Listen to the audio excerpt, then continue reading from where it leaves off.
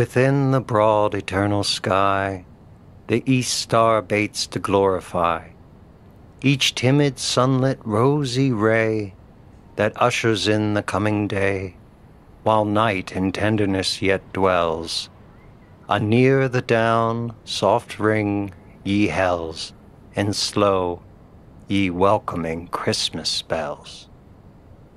Harriet Maxwell Converse.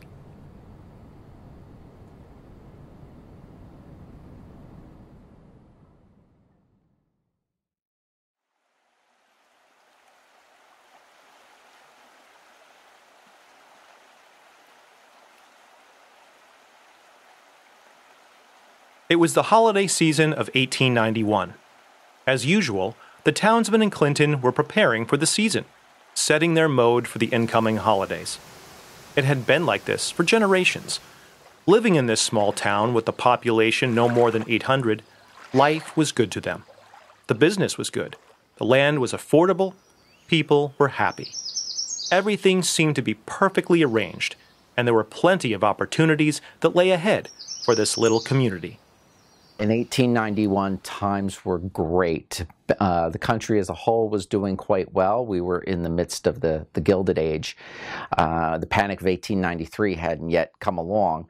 But there was an underbelly within society where things were difficult, and you had somebody like Jacob Riis, who authored a book entitled How the Other Half Lived, detailing poverty in the country. In Clinton, though, things were doing really well. We had a thriving downtown and an industrious people who were busy humming away at business. We had a dry goods store, a clothing apparel store that was stocked with goods for the winter. We had a hardware store. There were a couple of meat markets, and the good times were rolling here. In the early 1890s, Clinton was almost a Norman Rockwell town. Small, quiet, nothing much ever happened, but the people liked the community. But something was about to go terribly wrong. A devastating fire on October 30th, 1891, was about to reshape all that forever.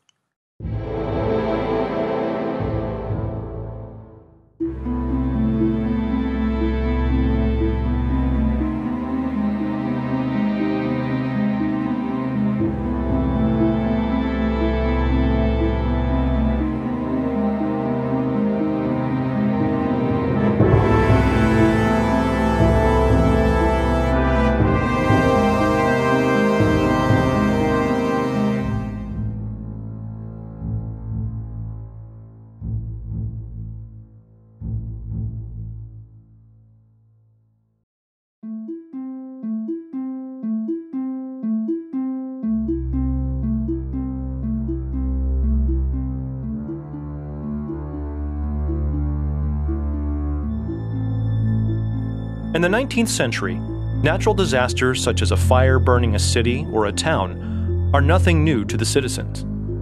On October 8, 1871, an unknown reason caused the fire and burned a large part of the city of Chicago to ashes, taking about 300 lives with it. On that same day, the city of Peshtigo in Wisconsin caught on fire as well.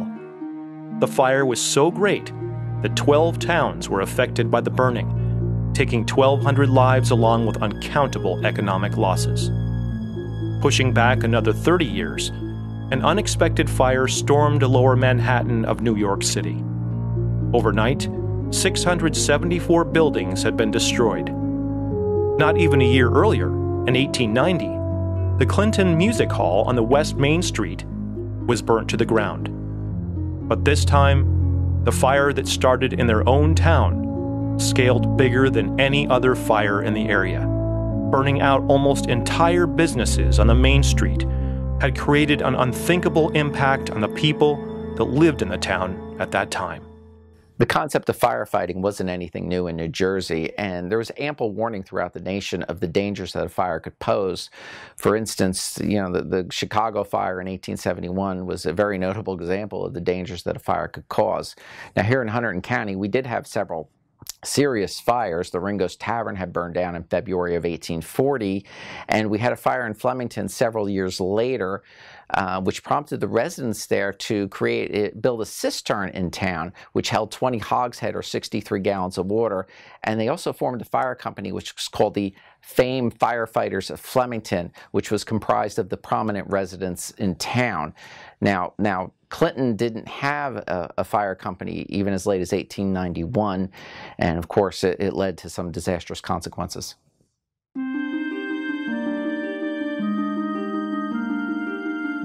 No one had seen this fire coming. Everything in town seemed perfectly normal, just like any other day. The local baseball season had just wrapped up not long ago, and this season, Clinton's club, the town's team, didn't score well, losing most of the games, but it never stopped their enthusiastic fans from cheering for them. It was a fun time for all. During a game of ball on the afternoon of the 4th, Elwood Johnson, who was catching behind the bat, was struck on the end of his right thumb by the ball and quite badly hurt.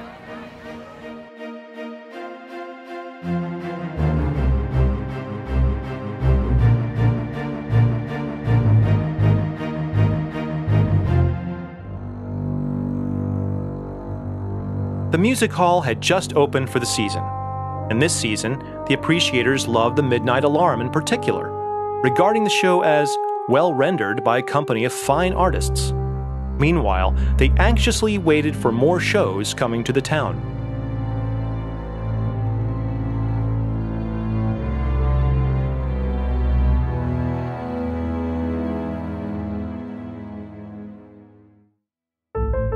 Newly inaugurated Mayor William E. Johnson seemed happy to see everything going well under his watch.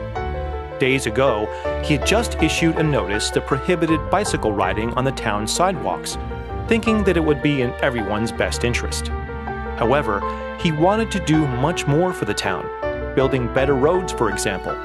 The citizens had voiced that they wanted to have better roads in the area for some time. There were other problems, too. On July 4th, some wild kids from Highbridge rode through town at 3 o'clock in the morning, were firing guns and pistols, ringing the Methodist church bell, singing, shouting, and disturbing the sleepers.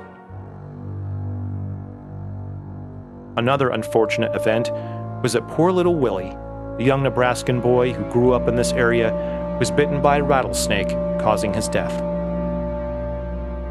Townsmen caught word of these incidents, but thankfully they did not affect Clinton. Overall, it still was a happy town. Then it came to the business owners. In the past spring and the summer, these merchants had worked hard to make sure they were maintaining high sales and that they did well. The COPCS, the largest clothing retailer in town, owned by Mrs. C.H. Rittenhouse, pronounced that her store sales had surpassed those of any previous year. She was now preparing for the incoming winter and holiday season. The goods had arrived. The store now was piled with men's, ladies, and boys' suits, odd pants, shoes, misses' shoes, and hats of all kinds. A couple of stores down, there was a boot and shoe retailer owned by G.W. Gebhardt. He seemed to be doing good as well. To compete with other bigger stores such as John Lunger's, a tenant of local landlord Alex Probasco, and COPCS's, who all claimed that they had a large selection of boots, G.W. Gebhardt made his specialty in selling Martin shoes, and he wanted his customers to know that his Martin shoes were the best in the market. To strengthen his business strategy, he had recently hired the handyman, Frank Beeman, to make a new sign to make the store much more appealing. It worked. Now all he wanted was to have another good holiday season. In the meantime, he could take a breath. A week ago, he invited John V. Tunnison and his wife, a fruit and vegetable market owner on the main street, along with their friend William Waitman from Jersey City, to enjoy a delightful carriage ride through the country. Two young townsmen, George Manning and John Carey, also realized the business opportunity on Main Street. In March of the previous year, they decided to set up a fish market on this corner of Center and Main Street. For a year and a half of running the operation, it was quite satisfactory. This incoming season would surely add much profit in their pocket.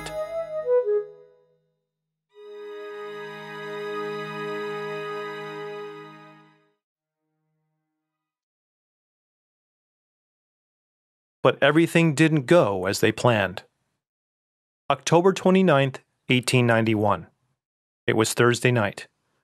For some reason, Mrs. Charles Lee wasn't able to sleep well. A lot of things were going on these days. Her father-in-law, John T. Lee, the largest landowner of the town and former mayor, was in old age and didn't feel well. Also, that month was about 1.5 years since she and her husband had moved from Lee Street to a house on Main Street, thinking that was much more suitable for their needs. Strangely, at 3 a.m., as Mrs. Lee opened her eyes, she was terrified by what she was seeing, a fuzzy fire reflecting in the mirror. She jumped out of her bed and sprinted towards the window. She saw that across the street, G.W. Gebhardt's store was on fire. She rushed to wake up her husband and pushed him to ring the cast iron ring.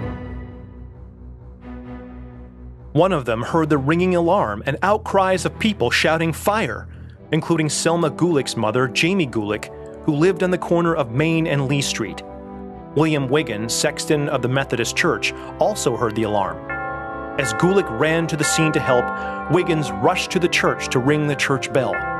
But now, the fire was about to swallow John Lunger's store, and the entire building owned by Alex Probasco was at risk. At the time of the fire, the construction of the buildings was old heavy timber with no fire stopping, no fire separation walls, which allowed the fire to spread quickly throughout one building into multiple buildings and create the catastrophe of the downtown Clinton area in which it did. Today, the standards have changed to be able to maintain a control of that fire into the individual buildings where the fire is at. Now the whole town was completely awakened. People in the moment rushed to the scene to help. Some joined the bucket brigade, bringing water from the nearby river. Some helped to take valuable things out of the burning buildings. Gulick, at this moment, was also busy taking things out from an unburned building. The fire was completely out of control, running in all directions. At some point, the superheated air stormed across the south side of the street, causing G.W. Gebhardt's building to burn.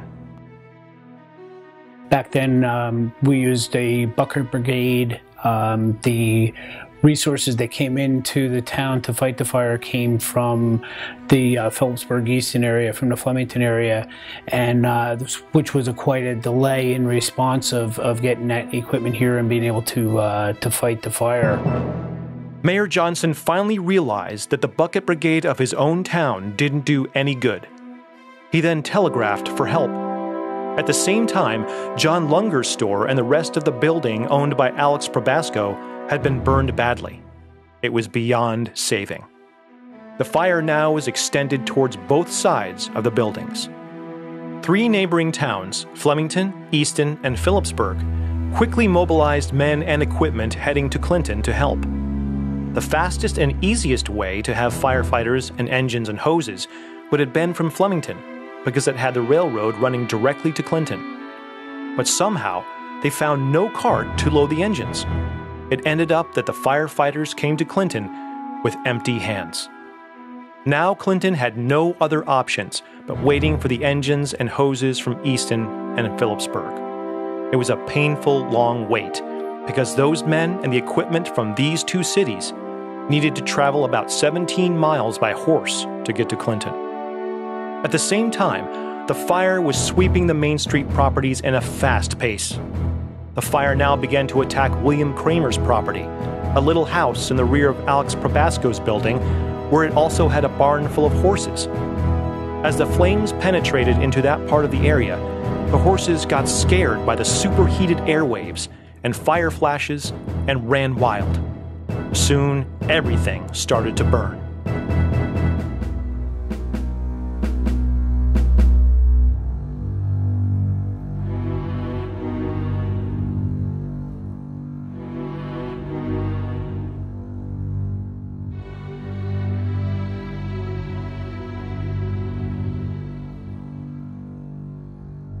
back then, with the size of the fire that was what was burning at the time, and the resources, the delay in the resources getting here, there was really no way of controlling and extinguishing the fire and keeping it from spreading. It was a matter of just extinguishing what rubble was left, and just being able to extinguish the fire. There was really no way to stop the fire spread. It burned the area that it was burning with no control, and it's kind of disappointing to see a whole town get wiped out by a fire like that, and nothing that you can really do about it. One of the saddest scenes and hardest for people to bear was the burning of COPCS. Mrs. Rittenhouse's new holiday ad no longer seemed relevant.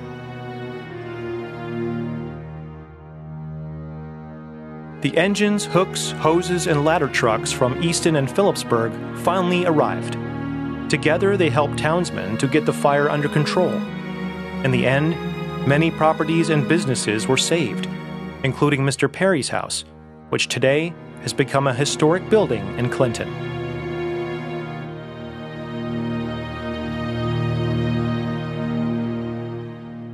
The fire prevention and construction codes back when the fire occurred were non-existent. The buildings and structures were allowed to be built very close together and of combustible construction, hence causing the fire to jump from building to building very quickly. Nowadays, those buildings are not permitted to be built that close, and if they are, they have to be of a non-combustible construction to prevent that fire spread. I wish those codes were present back when the fire occurred. The spread of the fire and the fact that it wiped out the downtown might have been avoided if the town had, had a plan in place to fight fires. They had a fire company maybe and a water supply ready to go. Obviously there's water nearby, but if you don't have that plan in place, you're going to run into some problems. They had to rely on fire companies coming from Flemington and Lambertville and Easton, and of course by the time that the fire companies got here and were able to lend assistance, so much of the downtown had been wiped out. It just went up so quickly, and it's a shame.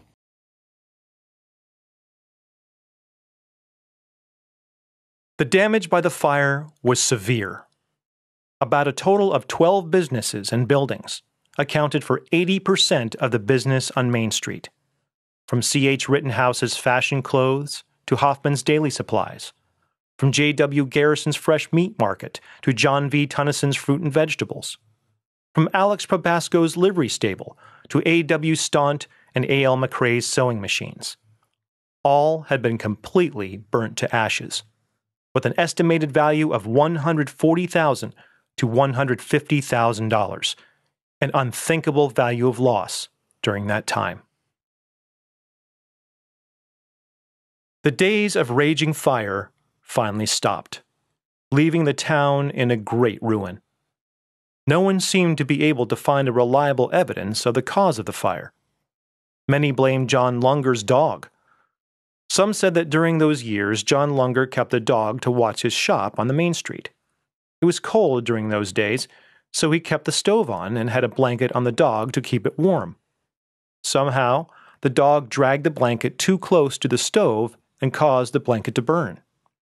But whether it was true or not, the main street had been burned.